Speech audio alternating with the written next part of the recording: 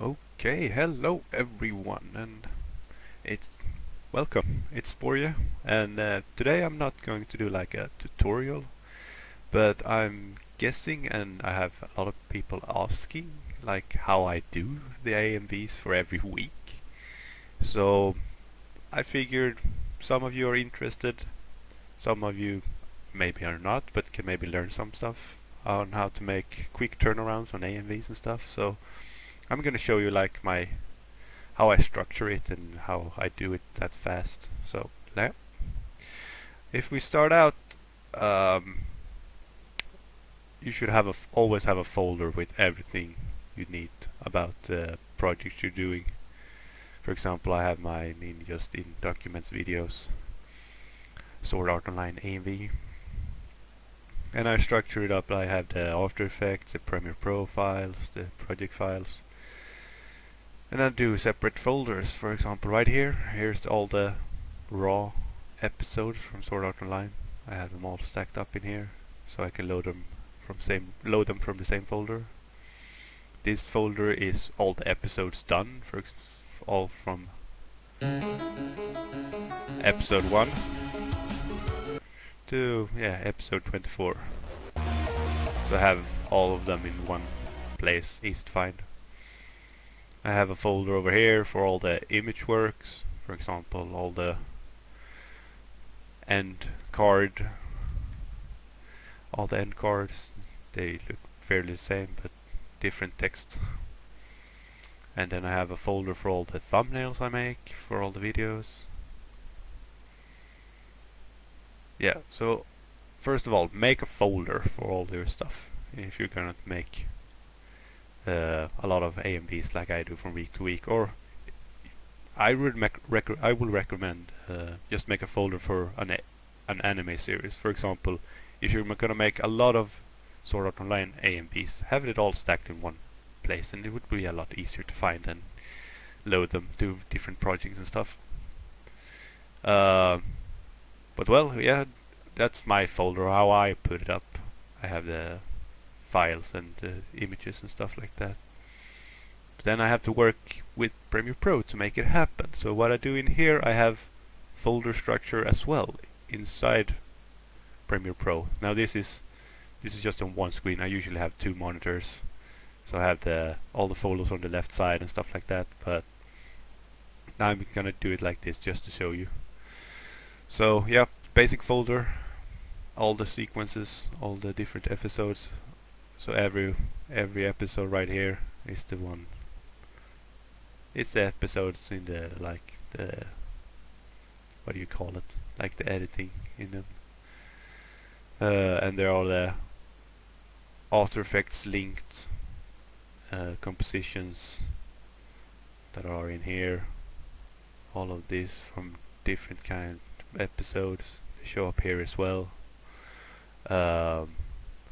And then I have a folder for the episodes, all the raw episodes, where all from 1 to like 24 and stuff like that, where I got all the footage, a map with all the music that I'm using, then another folder with some stuff, mostly the watermark and all the end screen cards, and the adjustment layers with the color correction.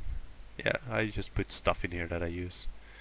And then for last, it's the already finished AMVs that I use for the end cards right here. So I just load them in from week to week when I finished one, and then I load the next week. Yeah, you've all seen the end card, so that's why I load them in as well. But yeah, it's fairly basic. Just have some sort of organization on it, and it will work a lot easier. And then I have like a structure in the editing as well. Like I always have the watermark and adjustment layer. You can see I have it on every one of them.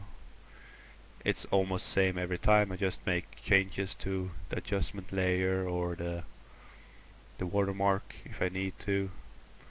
And then I also have the end card always the same. I just I just load it up and I change it from episode to episode.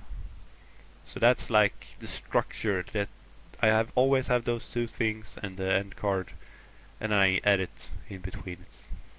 So for example, if let's say it's a new week, I would make a new sort of an episode for episode 25 that don't exist. This is what I make. I just duplicate the sequence from the week before, change the name, load it up. Hey, we got an episode 25. Oh no, it's episode 24 in here. Well, easy work. And it's all gone, and I have a new fresh slate. So what do? I go in, I pick a song. Oh yeah, let's do this song. I get the new episode, and I just import it in like you do, like you always do, and then start editing. And what I usually do is, it's fairly simple work really.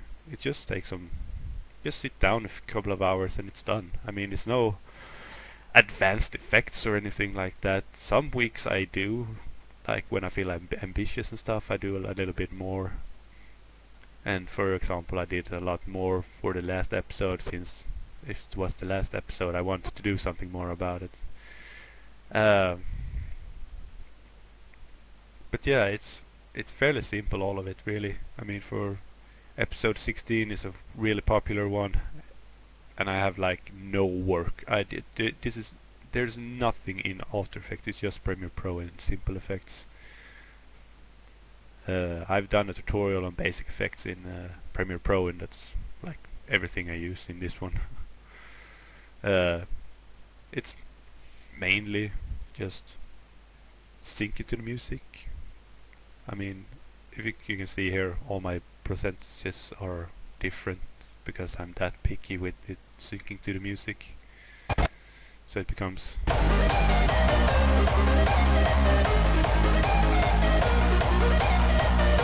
yeah, perfect sync. For example, this right here is 95, and next one is 130, just so it would match when Liz hits the. Yeah, I'm picky like that, and that's what makes my AMV, I guess. Why people like my AMVs is the good sync and synergy with the music I do, and maybe because they like atmosphere of it all, since yeah, this one is very popular as well.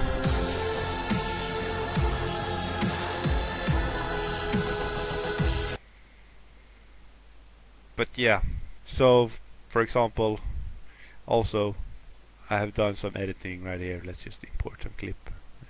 Yeah, let's just put it in here. Okay, let's say I'm done. It's not really done, but let's say I'm done. I just like, look, I pick all this. Let's say I have a new, I go into,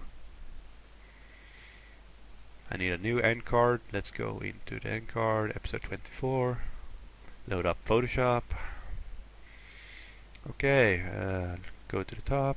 The song name, and anime, and the episode. It was Imaginary 25 episode. And then just save it as a new. And then JPEG file. Import it to Premiere Pro.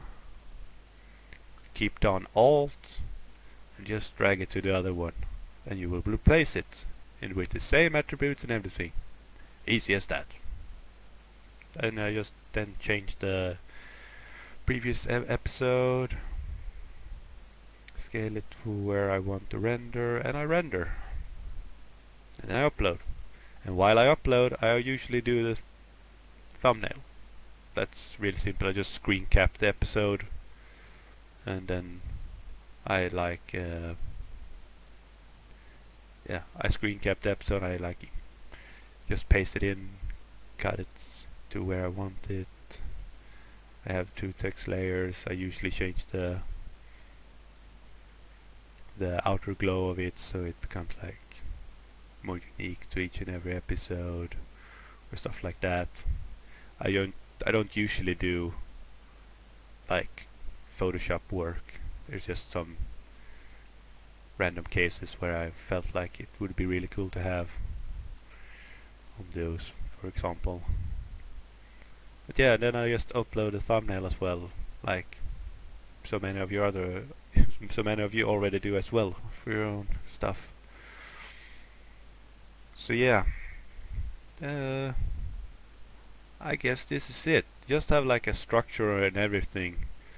Use as much already finished stuff as you can, like the watermark and stuff. Just use the different project and then work from that. So for example, the first episode I did, there was a lot of work getting all the structure done with all the, I needed to make the end card, and I needed to get the like flickering, and I needed to get the previous AMV and do the right spot with the right scale and stuff. But once you get that done, for the next time it's really simple. You just replace using Alt to everything. So yeah, get some structure in your work, guys, and I'll see you next time with the much wanted masking. How I do it and how you do it in After Effects, for example, from the episode 24. But that's for next time. So I should probably have it up by after New Year. So check out for that, and that's right. Happy New Year's, guys, and I'll see you then. So bye.